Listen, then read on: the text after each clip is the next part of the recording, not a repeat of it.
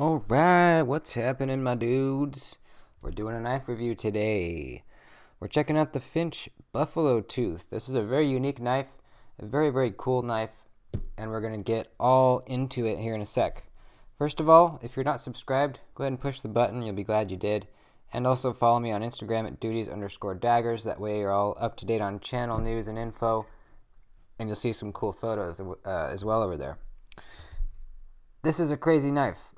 This is a Finch knife. If you're not familiar with Finch, they do designs like these. Kind of some classic slip joint type elements, at least looks wise, meshed with more modern elements like a frame lock or a bolster lock, titanium clips, flipper tabs, kind of some modern amenities.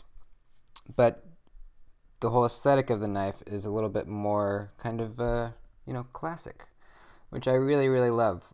Finch has done a very good job melding those two worlds together to create just a really unique, awesome looking knife. So first of all, let's look at some specs here on the Buffalo Tooth.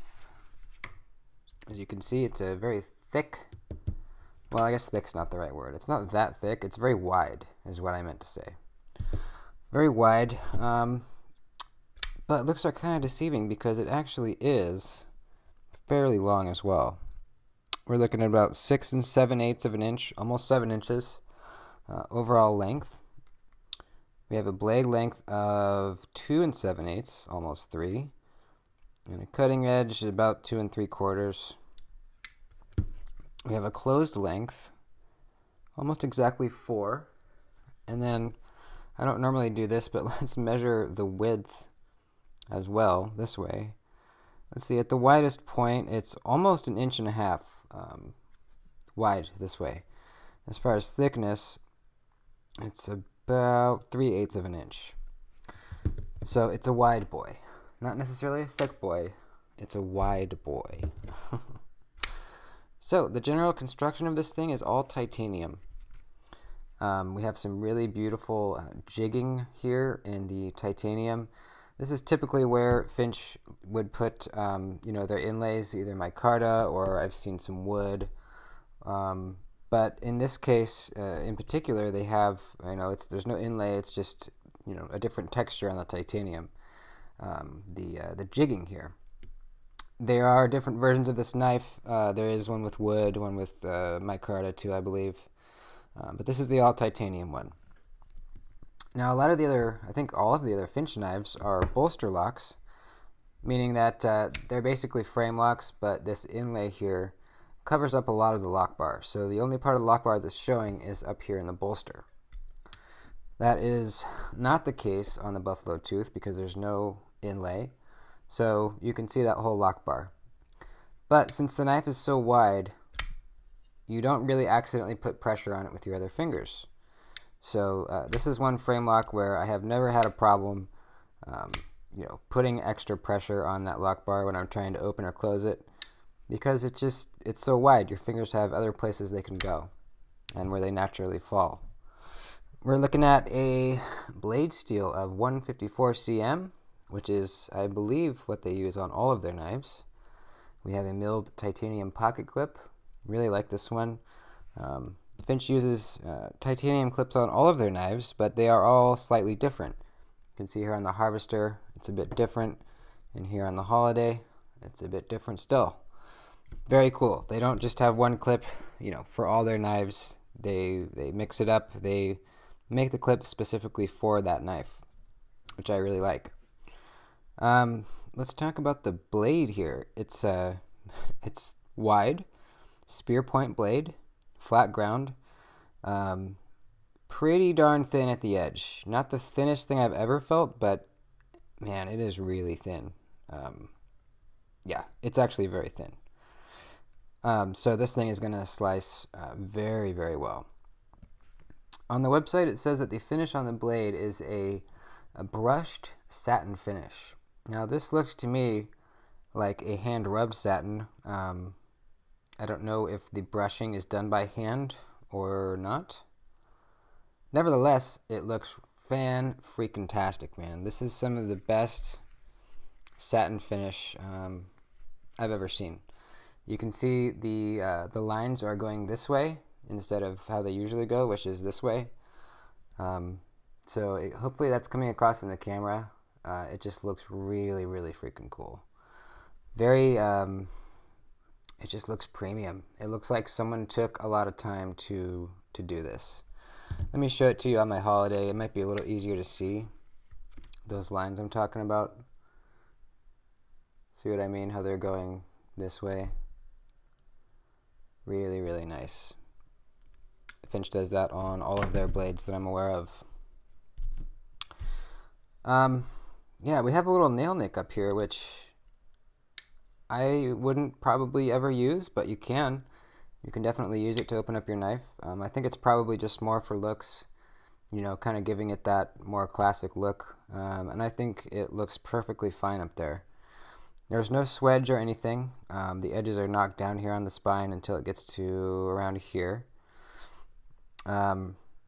Pretty useful blade shape. I mean, you know, if you want to get to the tip, you do have to kind of lift your wrist up a bit, but that's okay. This knife ergonomically is fantastic. You might not think that looking at it, but this thing really fills out your hand really, really well. You can see that I almost can't get a full fist around it. I can touch my fingers to my palm, but barely.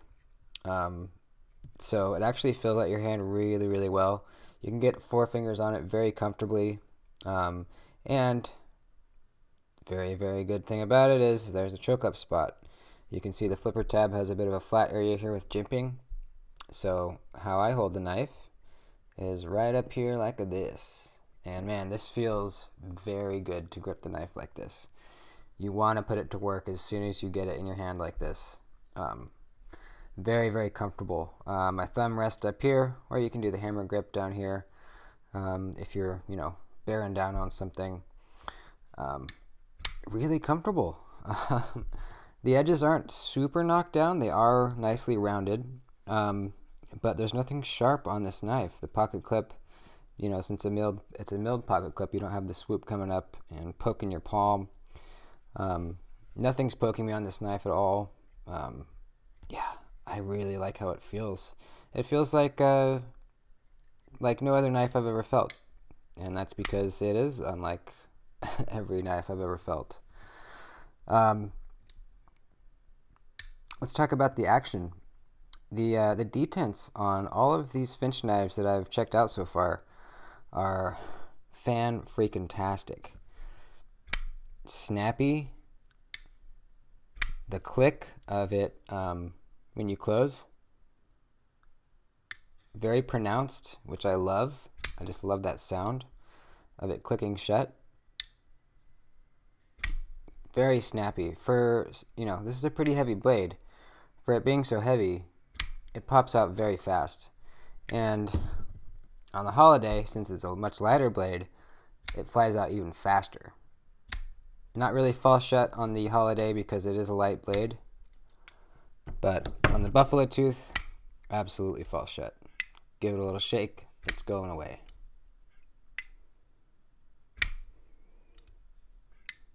Oh yeah.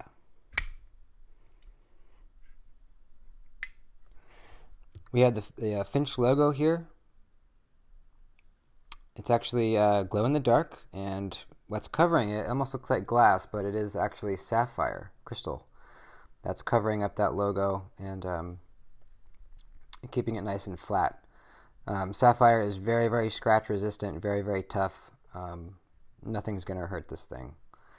It actually, on the other Finch knives, they glow green, but on this one with the titanium, it glows blue actually. It's a little bit harder to see than the green, but I'll see if I can get it charged up here for you. Not a super utilitarian purpose for having these glow, but it is kind of just gives you a, you know, it's a cool factor. You can kind of see it in there, maybe. Yeah, it's kind of hard. It's pretty bright out here, but it does glow blue. I'll show you on this one. It's easier to see. I just think it's a really cool touch, you know. Kind of reminds you of a watch in a way. There you go. I can see it now. Very cool little, just really good touch. There's jimping all the way around this flipper tab. It's not sharp jimping though, but it does grip you. It's not an uncomfortable flipper tab at all. In fact, it's quite comfortable. Man, this thing is just really freaking cool. I want one so bad. This is not mine. It was lent to me by my buddy, but I will get one of these one day. I absolutely will, because this is, I mean, it's just such a cool knife to have in the collection. It's unlike any other knife you have, you know. Not only is it just look cool and it's a great conversation piece, but it's comfortable to grip. It's really thin behind the edge. It's going to cut really well. You know, there's a lot of aesthetic value here, but also a lot of utilitarian value as well. Just a really cool mix of a useful, well-built knife with just a really freaking cool looking knife. Man, Finch, they're nailing it. They have been nailing it. I didn't own a Finch knife until recently, but I was always kind of curious about them until I was gifted this holiday here, and it blew my mind when I opened it up. It really did. These things are made extremely well. The tolerances seem all very tight. Everything's just it's clicky, it's snappy. Nothing's loose at all. All three of these knives, Finch knives, have no movement, no play in the blades when they're locked out, no pivot lash, nothing. Just well built, solid freaking knives. This one's expensive. I think it's a little over $200 for the all titanium, and the other ones are pretty expensive as well. Definitely over $100. But in my opinion, it is absolutely worth the money. You're getting an extremely well-built knife.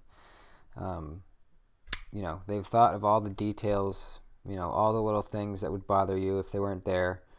They're all here. And, yeah, just really good stuff. This is the Buffalo Tooth by Finch Knives. And that's about gonna do it. But first, I almost forgot, we have to do size comparisons. I really should do that in the beginning of the video. Let's throw it up against the other Finches I have here. The Holiday and the Harvester. Obviously, much fatter than those. Let's grab the old Paramilitary 2. There she is. Let's grab the CVV Praxis. It's a stubby little dude. It's a little stubber. What else? How about the Benchmade Griptilian? There you go. How about, what else here? Let's do the CVV Altus. And last two, let's do the good old Rat 2, the old R2D2, and the Petrified Fish Beluga. How about that? Here's your size comparisons. I really recommend this knife if you can afford it. If you can't, and you have a decent knife budget, I would recommend getting one of these. I really love this Holiday. Really excellent Wharncliffe blade. Extremely pointy. Very thin at the tip and at the edge. Full grip on this thing. Choke up spot. Incredible action. Really love this thing. The Harvester as well. This is a really nice blade shape. Really good for, you know, bracing your pointer finger up here, getting a lot of pressure down on that tip. This one has a fall shut action because the blade's a little heavier. Man, they're all just so good. They really are. I hope to get more Finches in the collection eventually. I'm a fan. I've been converted to Finch knives, to the Finch knives fan group. I'm officially in. So that's about it. Thanks for watching. I'll see you in the next video. Adios.